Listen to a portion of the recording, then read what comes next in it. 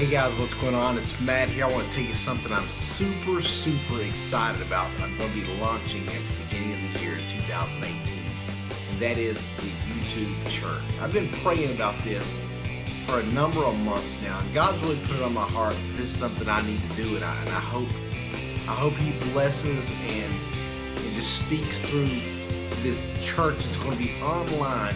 That is in no way meant to replace your current local church. I think there's always a need and a must for a Christian to be a member and active in their local church.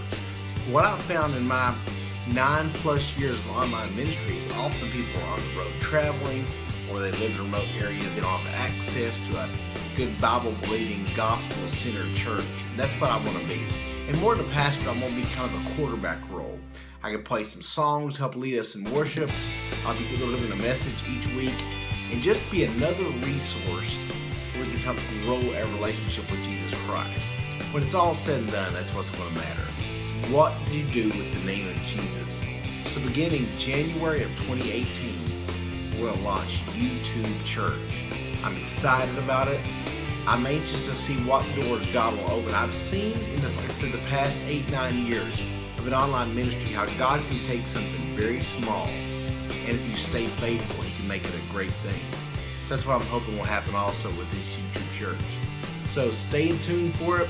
I'll be giving you updates more and more at the end of this 2017 and so forth. But just pray and see if there's some way maybe you can get involved. If you have ideas for me, shoot me an email. I'll have my email address in the description below.